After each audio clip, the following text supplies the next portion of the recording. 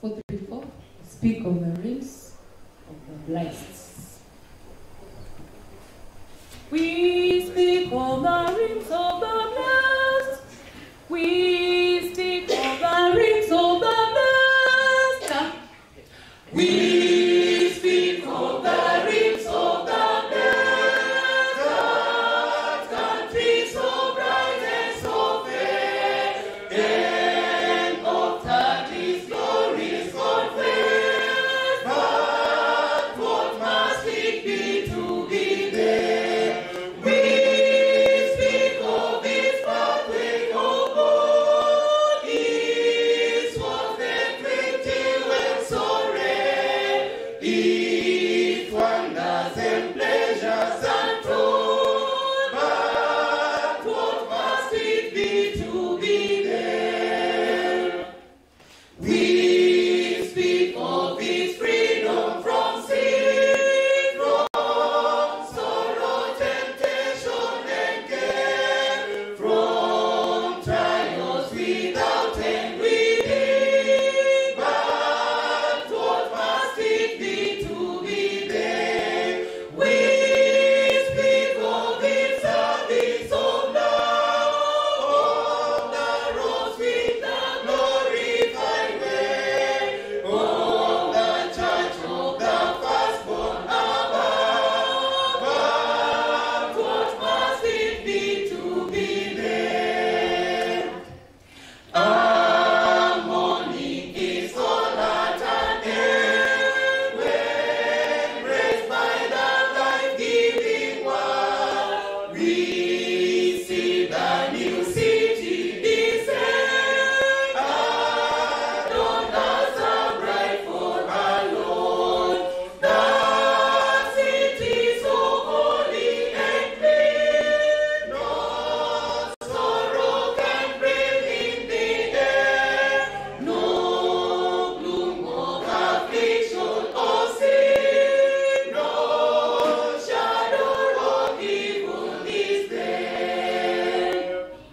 Do thou miss temptation and move on heaven, my spirit prepare, and shortly I also shall know and feel what it is to be there. Then all the bright things we shall know in glory celestial and fair. We saints and with angels at home, and Jesus himself will be there. Daisy. 5 to 9 under his wings. We are safely abiding. Amen. Under his wings, I'm safely abiding. Under his wings, under his wings, I'm safely abiding. Though the night events and tempests unwind, still I can trust him. I know he will keep me. He has redeemed me, and I am his child. Under his wings, who from his love can save us? Under his wings, my soul shall abide, safely abide forever. Under his wings, what a refuge in sorrow, how the heart yearning me turns to his grace. Often when earth has no balm for my healing, there I find comfort and there I am blessed. Under his wings, who from his love can save us? Under his wings, my soul shall abide, safely abide forever. Under his wings.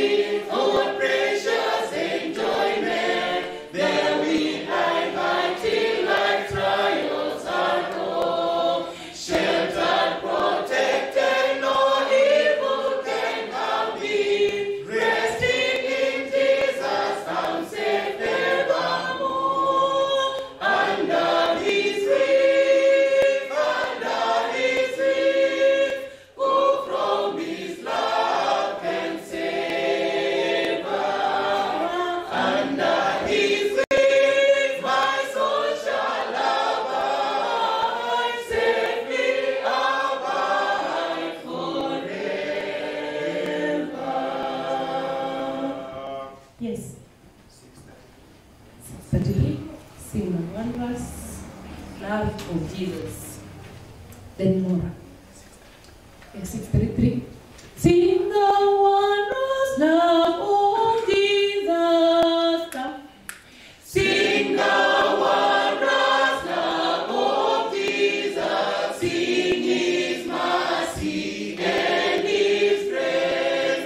In the mansions bright and blessed, He'll prepare for us a place. When we all get to heaven, what a day! What rejoicing that will be when we all see Jesus.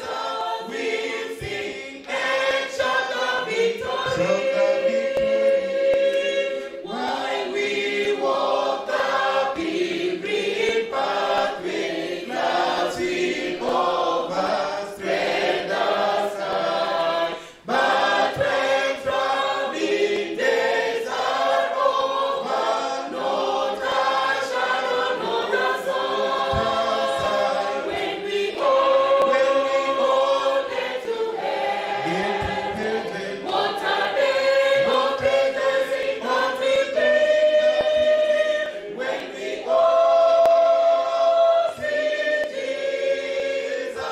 We'll sing and shout the victory. Let us then be true and faithful, trusting, serving every day. Just one glimpse of evening glory will not us remain. When we all get to heaven, what a day! What rejoicing that will be when we all see Jesus. We'll sing and shout the victory. Onward to the prize before us. Soon His beauty will behold. Soon the pearly gates will open. We shall tread the streets of gold. When we all get to heaven, what a day! What rejoicing that will be when we all see Jesus. We'll sing and shout the victory.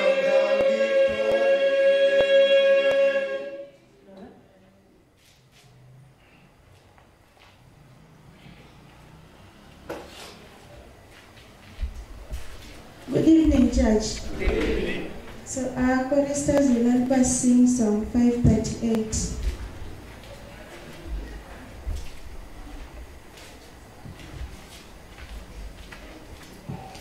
Shall we rise?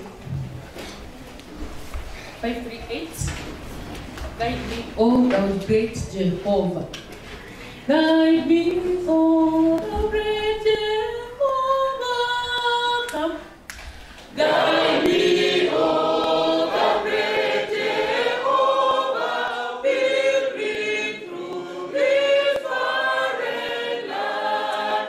I am weak, but thou art mighty. Hold me with thy powerful hand. Bread of heaven, bread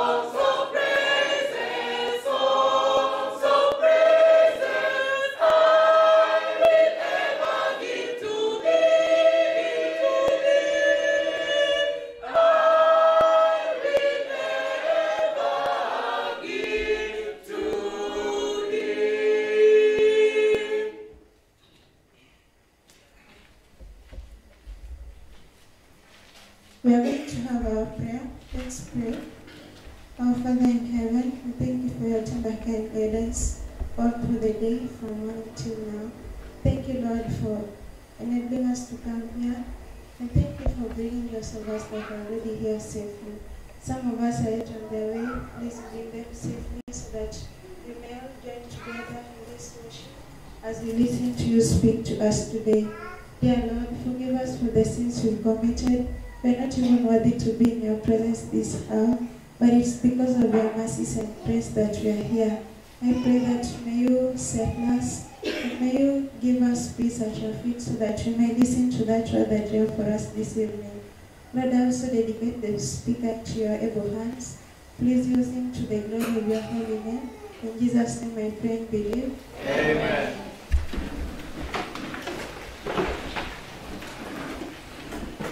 The church choir to present an item.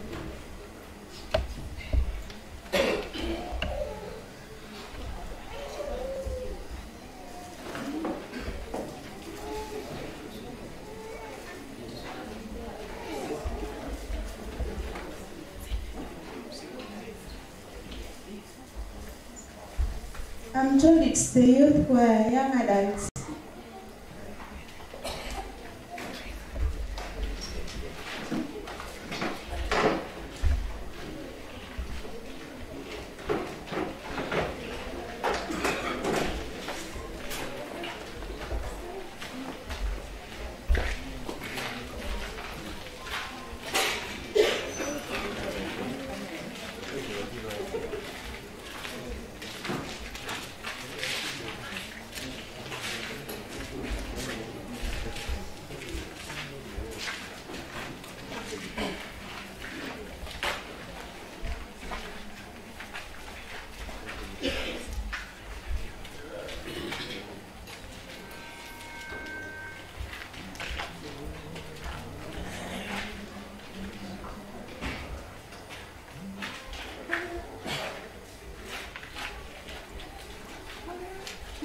True.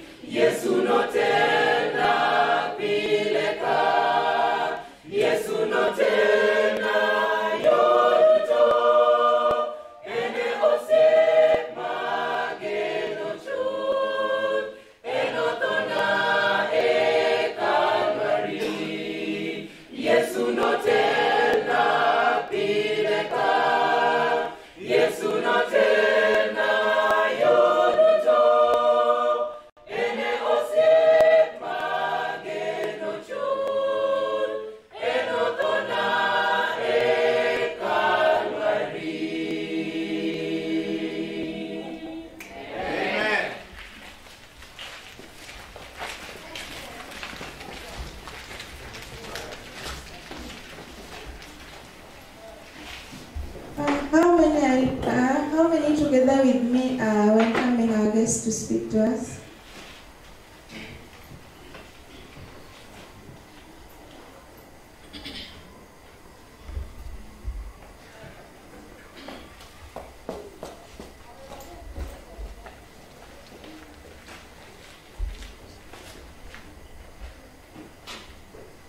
We thank the youth choir so much.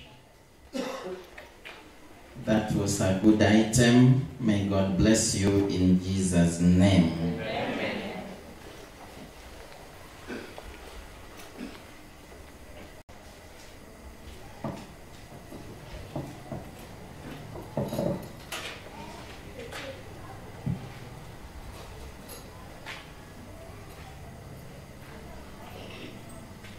A warm welcome to all of us who found time again tonight that we will end the day at the feet of Jesus. Amen. I have mentioned again and again that a single second spent within the gates of the Most High is way valuable than thousands of years spent with the company of sinners. So your coming here will never be in vain. Today we had the occasion to pray with members of Cell D. It was a blessing visiting you, praying together with you. And I am doubtless that God will answer our petitions in the fullness of time. A number of them are here, and thank you for coming. This evening, I want us to share a prayer that was made by the disciples several years ago. And it is this prayer that will form the basis of our message tonight, even as we proceed with our survey of Genesis chapter 22. The prayer, however, is in the book of Luke chapter 17, verse 5. Luke chapter 17, verse 5. My Bible has these words. And the apostles said to the Lord, increase our faith. And the apostles said to the Lord, increase our faith. That is the title of our message tonight, increase our faith. Or let me make it singular, increase my faith.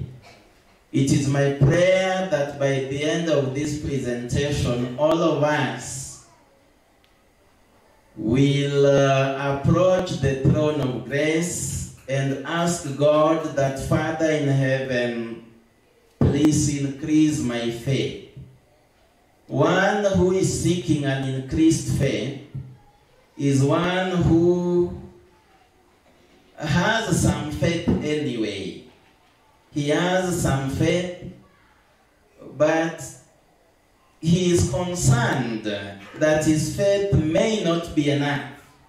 So he is petitioning God to increase his faith. That is our prayer tonight, that God will increase our faith.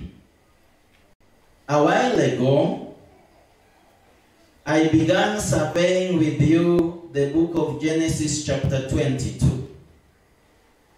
And in this book, Genesis 22, there is a drama with cosmic effects. A drama with eternal implication. A drama that involved God, Abraham, and the young lad Isaac.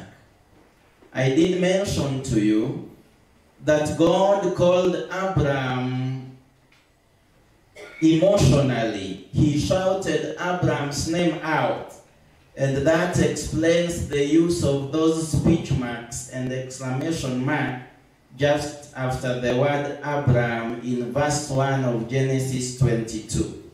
It was a very emotional call.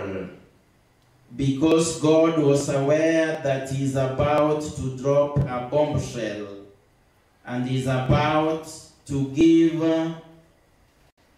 Abraham a test of his life.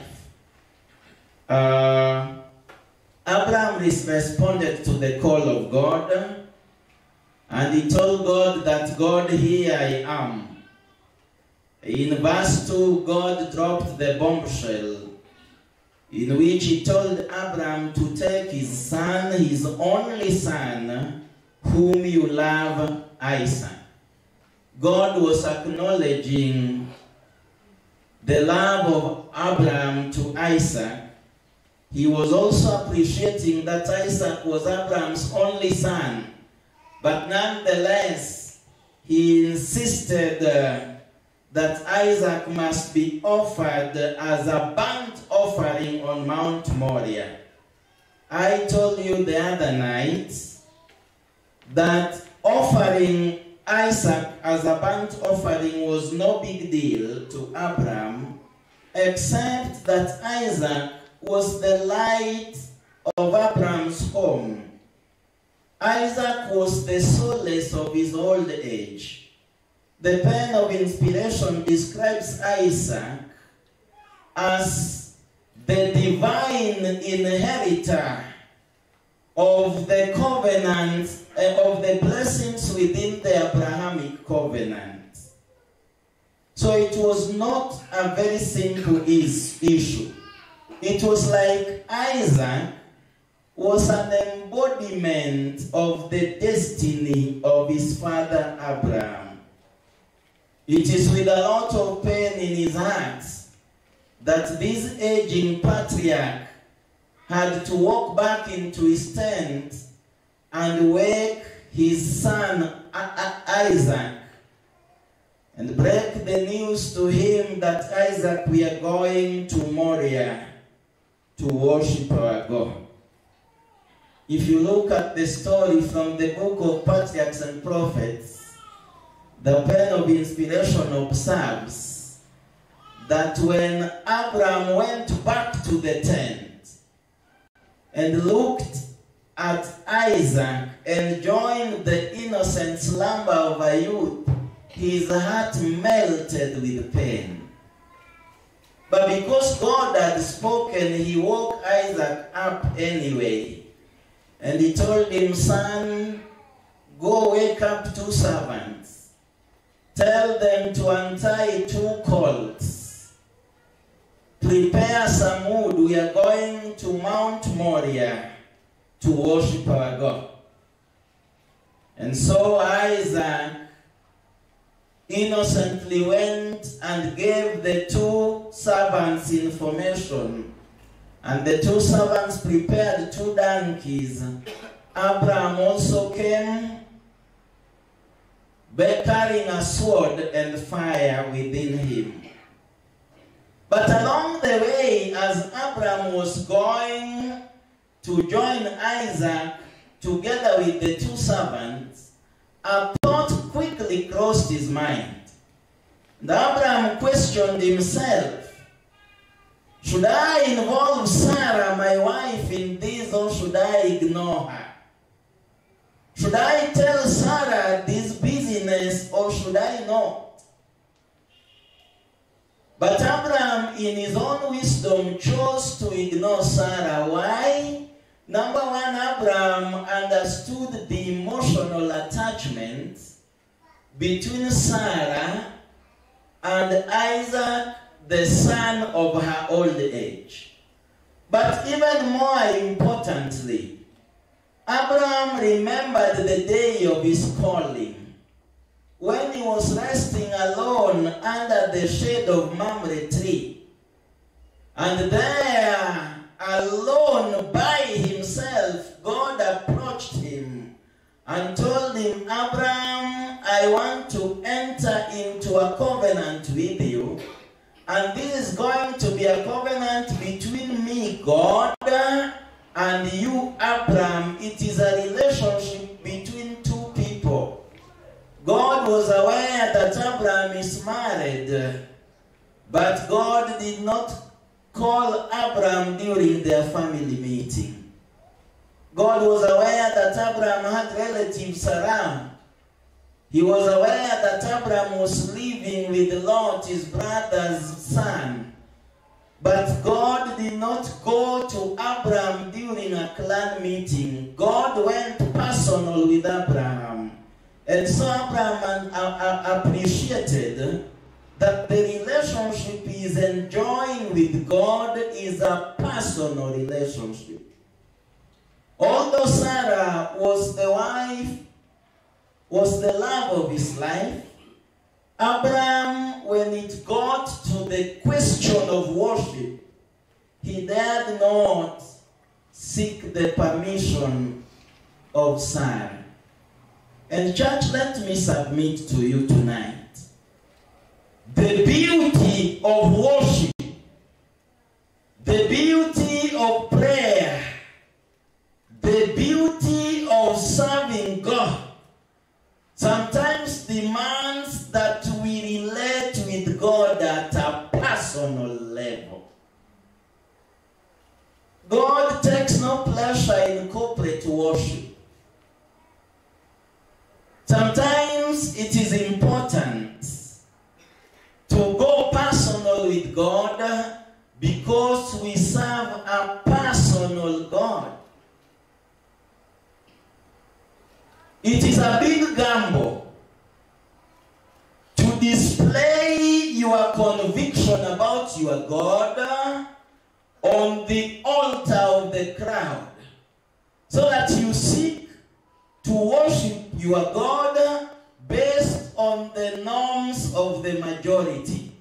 If majority in your company is not keeping the Sabbath, you begin thinking if Sabbath is necessary anyway. I submit to all of us that God is such a personal God, and when it comes to the question of worship, worship God as a person before you do it by the psychology of a crowd. In any case, a crowd has hardly done the will of God. I once read when Pilate, in Pilate's judgment hall, when Christ was paraded side by side with Barabbas, Pilate was convinced that Christ is no ordinary prisoner.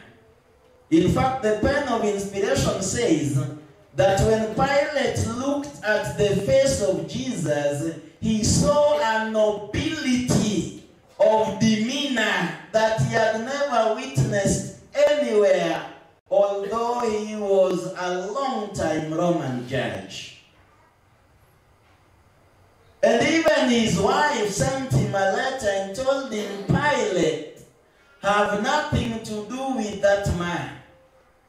But Pilate made a blunder of involving the multitude with his conviction. And that is why Christ was crucified. Shortly after that, the Roman judge Pilate had a very tragic end. Go look for the book Desire of Ages, in the chapter called In Pilate's Judgment Hall, and you will see why majority, given a chance, will choose one of their very own. Even now, if you present Jesus and Barabbas to the world, I am sure the world will opt for Barabbas because he is their very own. So back to our story in Genesis chapter 22. My Bible says that side by side, the father and the son journeyed in silence. The two servants were on one colt. Abraham and Isaac were also on another donkey. It was a 3-day journey. And on the third day, it is written that Abraham beheld a cloud a smoke of cloud gathered on the top of Mount Moriah. And Abraham quickly realized that that must be the appointed place for the offering. It is written in the pen of inspiration that those 3 days' journey were like 3 years to Abraham. That was the most painful journey Abraham had ever taken in his lifetime. Now, when they got at the foot of Mount Moriah, Abraham spoke these words in Genesis chapter 22, verse 5. My Bible says, "And Abraham said to his young men, 'Stay here with the donkey, and I and the lad will go yonder, and we will worship and return to you.'"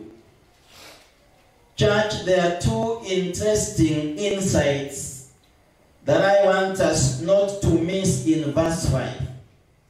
Number one, Abraham is looking at his servants straight in the eyes. He is telling them to stay here with the donkey.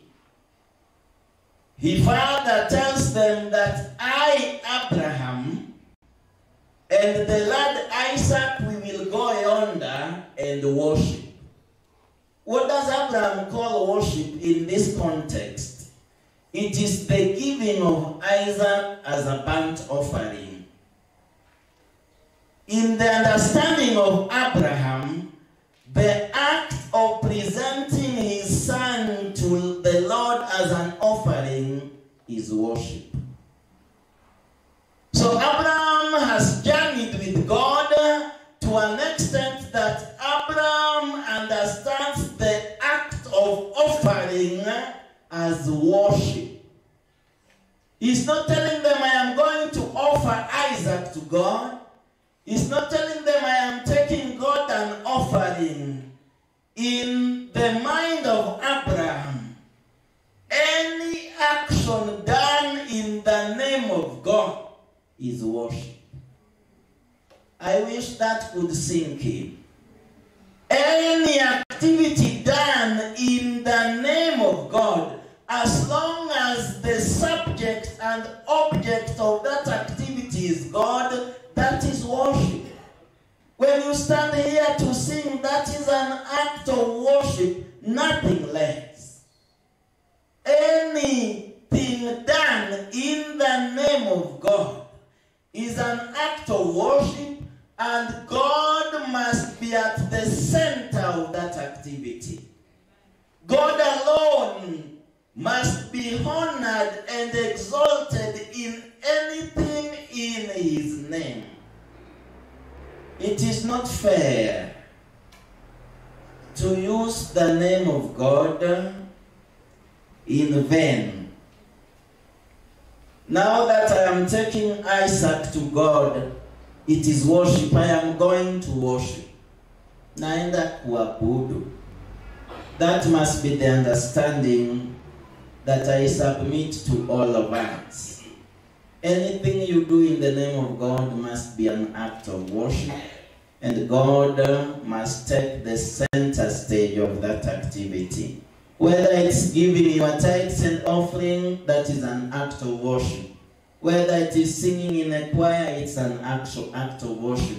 Whether it is any activity in the name of God. But insight number 2, Abraham is telling his servants that after worshiping God, wait for us here. I am coming back to you with my son Isaac. That is faith. Because the Lord was very clear, and Abraham was aware that he is going to offer Isaac as a burnt offering. There were almost 7 types of offerings in the Jewish economy.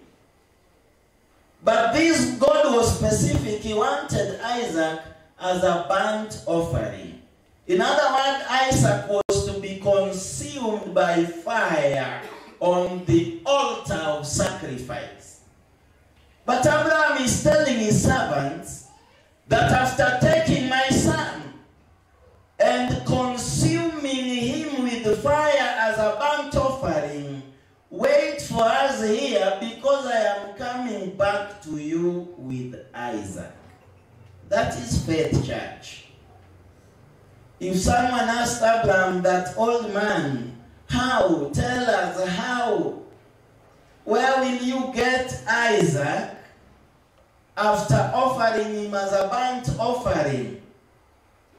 I am sure this old patriarch would have said, I don't know how. All I know is that I am not coming out of Moriah alone. I will offer him as a burnt offering, yes, but I will come back with him. That is faith. Someone once told me that, Pastor, faith simply believes and leaves the how in the hands of God. Faith just believes. And the how part of it, faith leaves to the hands of God. There are things that science cannot explain. There are things, church, that does not need a litmus test. How the prayer offered in your humble bedroom will release that sick patient suffering of cancer and set him free. The science behind that cannot be explained by human philosophy. Prayer alone can fix some of these challenges we are going through. So faith simply believes and leaves the how in the hands of God. Faith demands that you kneel down and you pray for your son or husband who is in the slavery of addiction.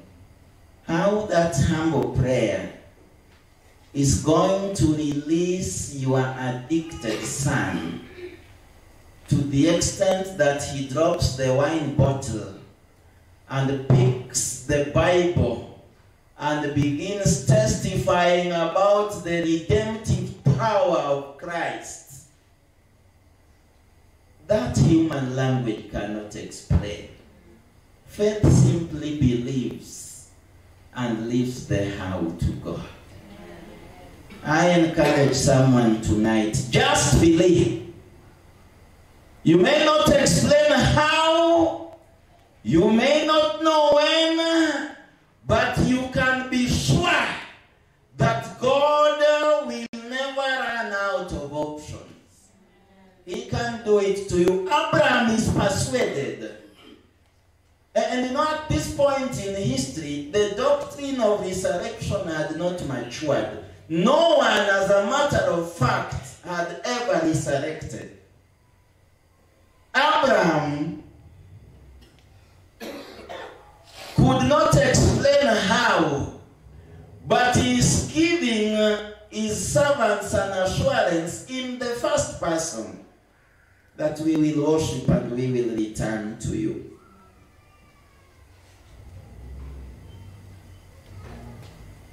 God alone was to witness the parting scene between the Father and the Son. No one else was allowed to witness the blood of Isaac rolling on the altar on the mountain, killed by the hand of his very father. The pen of inspiration says that angels watched with pleasure as Isaac picked the wood and began climbing Mount Moriah. Heaven watched with pleasure as the old patriarch picked his sword and fire and followed his son, side by side, the father and son climbed Mount Moriah in silence. But when they got to the top of the mountain, my Bible says that Isaac paused and turned and looked at his father straight in his eyes. And Isaac dropped a question, which was the last thing Abraham had wanted to hear.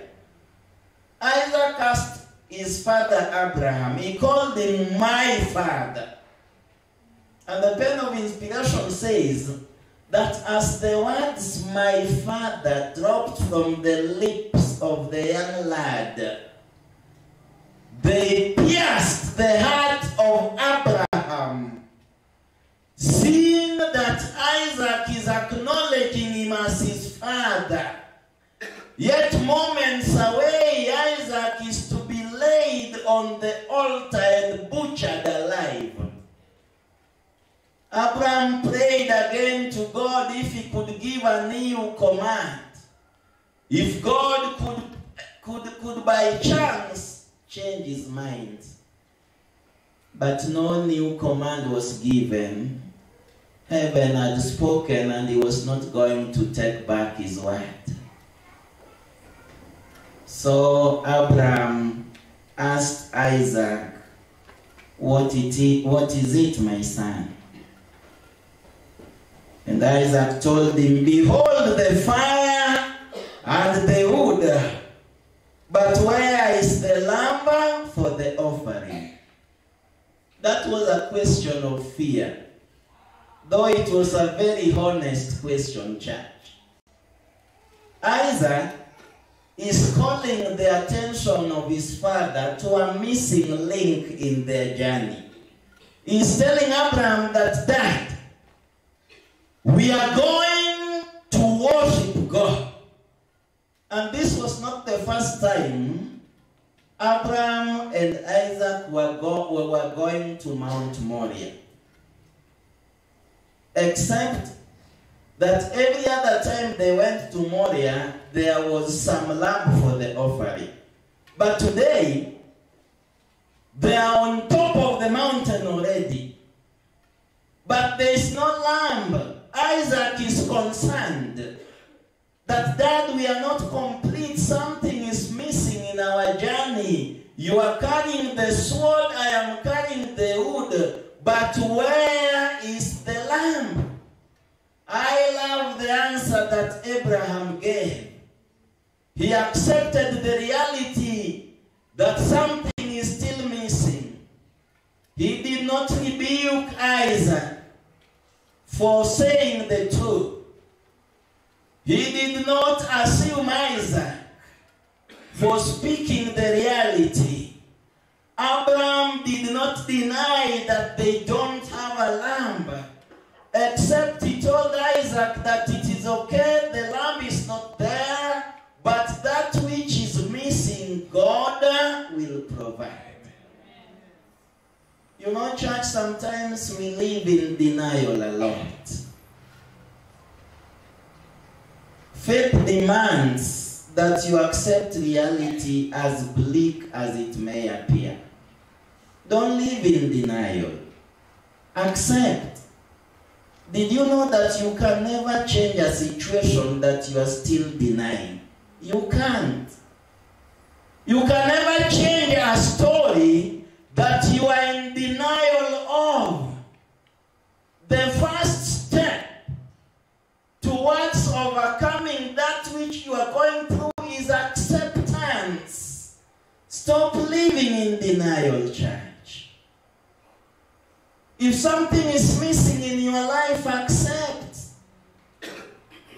Abraham is not denying.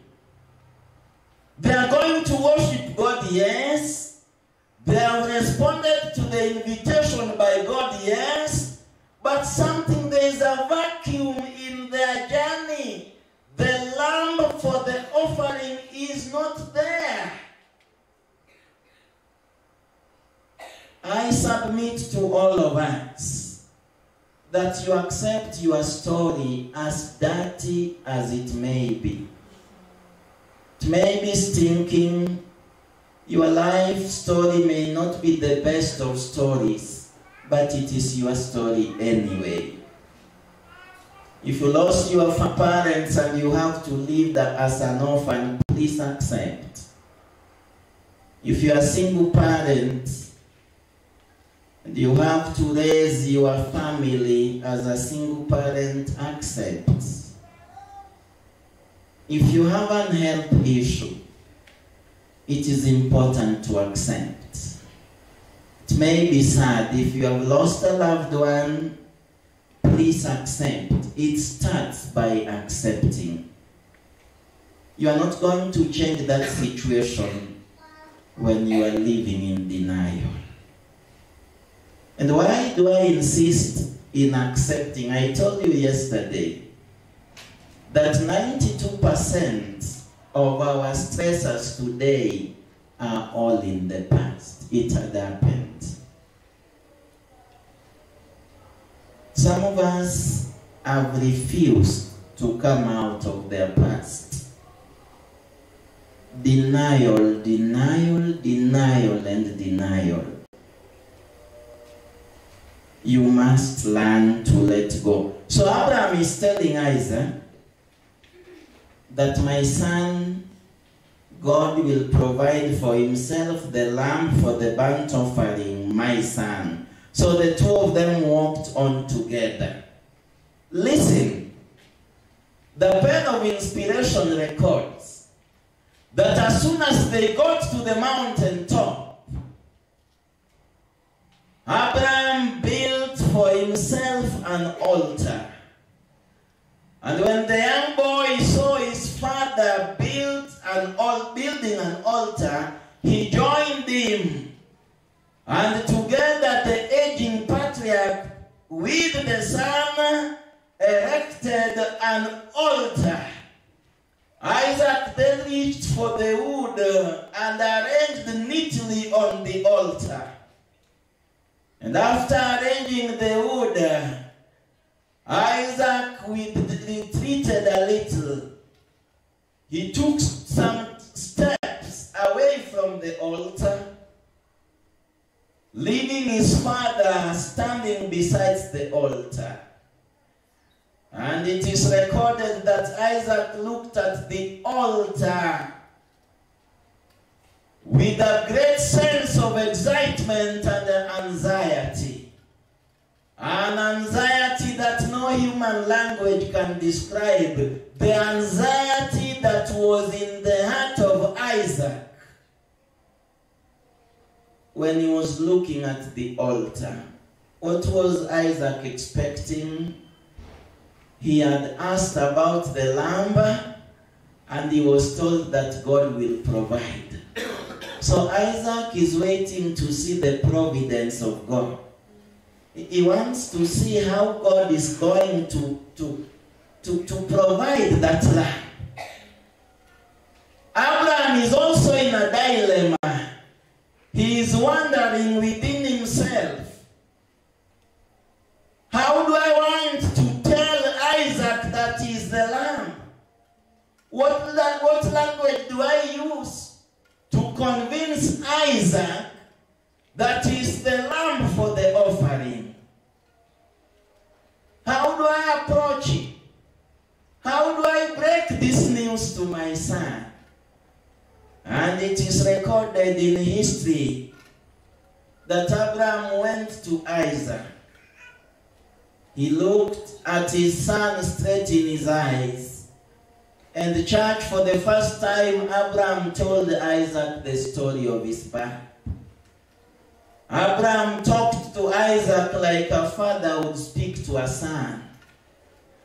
With fear and trembling, Abraham unfolded to Isaac the mystery of his birth.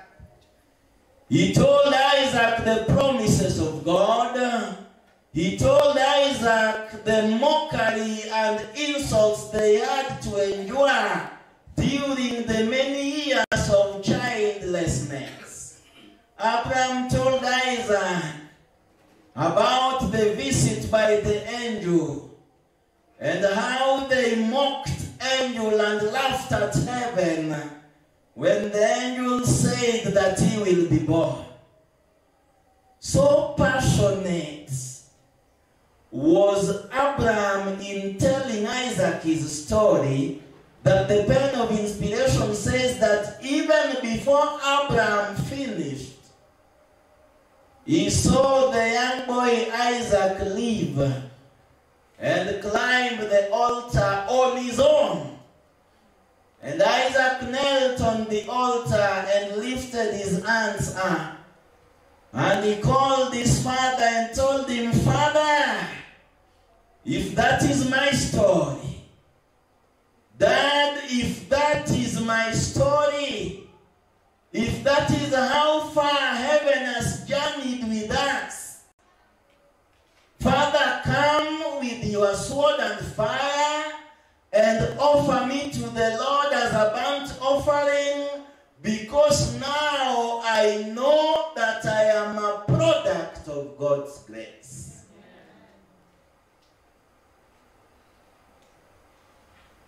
With pain in his heart, Abraham went beside the altar and tied Isaac on the altar, not because Isaac was intending to run, but so that Isaac does not fall out of the altar because of pain. And Abraham reached to his sword and lifted it up. Sister White says that all heaven watched with pleasure, and for the first time the unfallen angels understood the cost of salvation. And Abraham took the sword and lifted it up. But because of the pain of the father, his hand trembled, and the sword fell, and he picked it. His hand trembled again, and he picked it a third time. And this time round he kissed Isaac goodbye. And he held the sword firmly in his hand. And he closed his eyes not to see the blood of his son. And he was about to pierce the throat of Isaac when an angel was sent to hold his hands. And heaven spoke. Let me tell you, church, heaven applauds fidelity.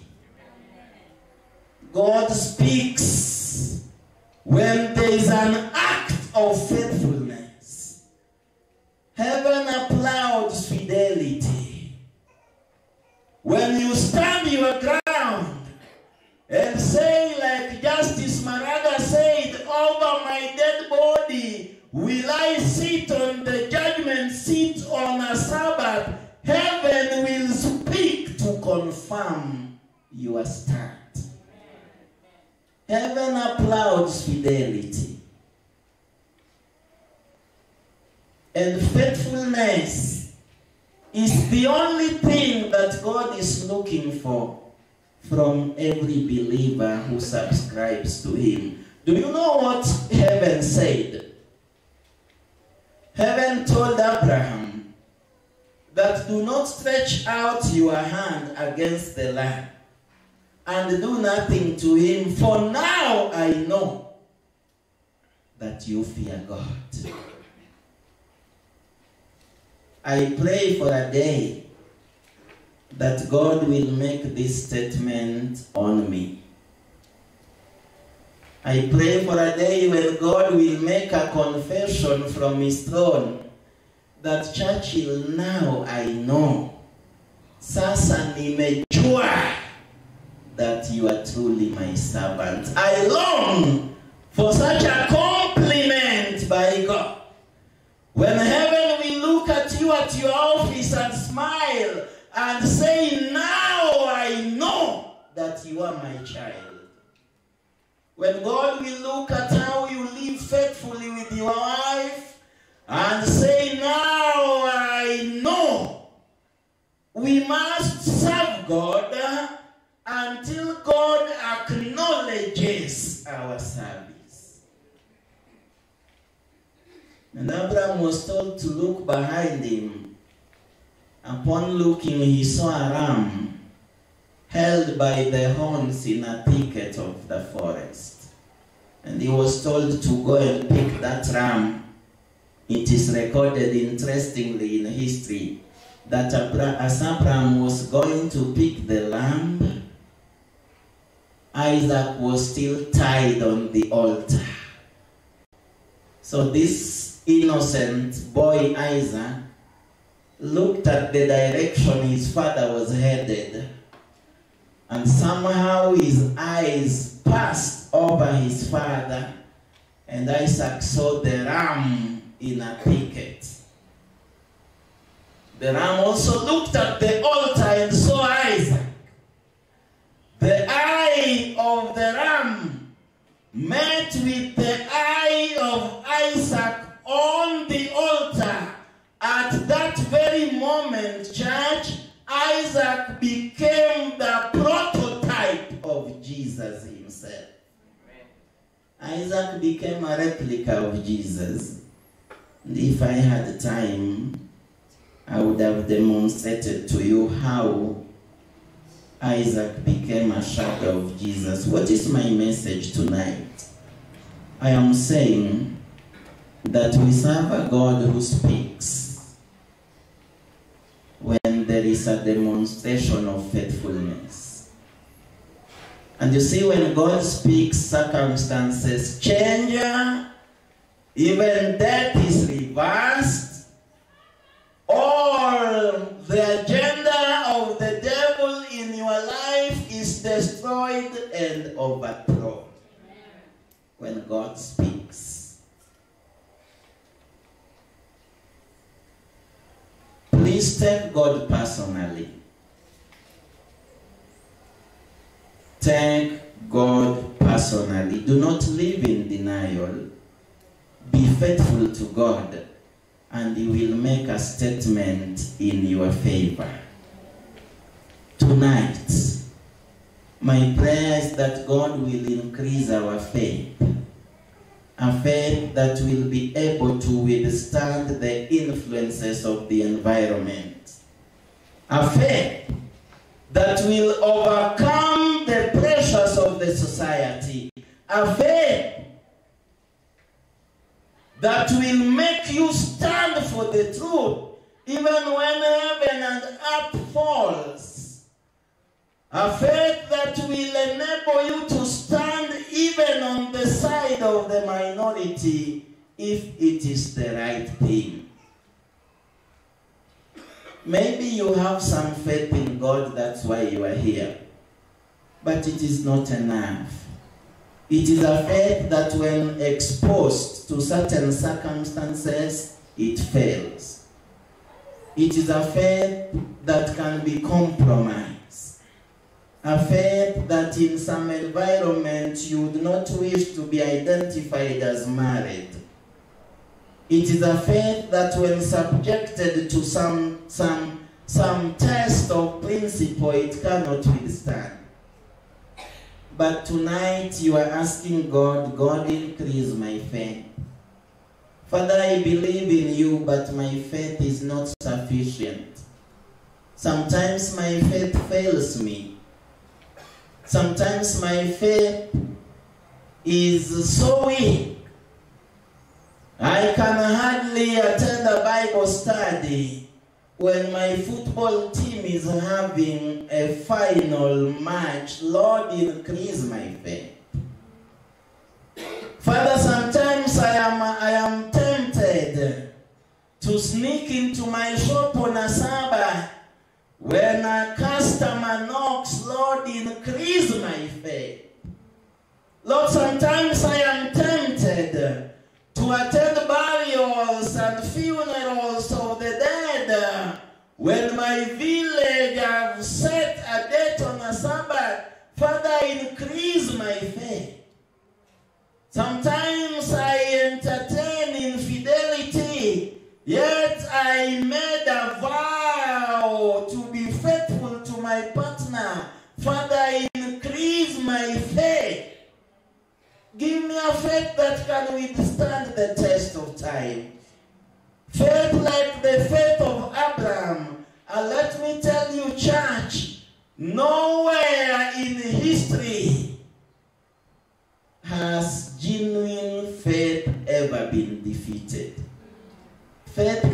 never be defeated. Remember when I was in high school, and I'm glad some of my schoolmates are here, almost throughout my Form 4 class, other than KCSE, I don't remember a single exam that I did the entire papers. Because you would do exam and at least one paper would fall on a Sabbath. So when the exam happened, when the results come, you go to the notice board. Every other person is graded, then Churchill's name is down there, and the grade is Y, meaning you did not complete the exam. I plead with us to ask God for an increased faith. May God bless us in Jesus' name. Amen. Let us pray. Eternal Father in heaven, Lord, increase our faith. We have some faith in you, and that is why we are all here present. We have faith in you. That is why we are baptized. We have faith in you. But Lord, our request tonight, increase it. It is so shallow, so weak. A faith that is so easy to compromise. A faith that only serves you based on the conveniences of the day. Will you give us a faith like the faith of Abraham? A faith that took risk, even when it meant sacrificing his very destiny. But in the end, we are delighted, Heavenly Father, that you spoke. And by that single statement, you acknowledged the faith of Abraham. I pray that you give us the faith that will make you acknowledge our service. If there be anyone in this audience who is struggling to accept an event, a past event in their lives, I plead with you to give them the courage to accept and commit it to you. Heavenly Father, revive us by this message. That is my prayer in Jesus' name. Amen.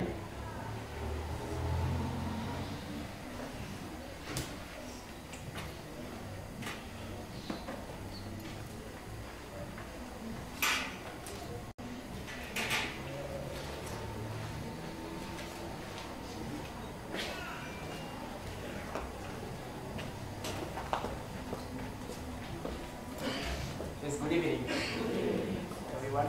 Thank the Lord that we were able to see this message today. I want to appeal to you to come again before Him. I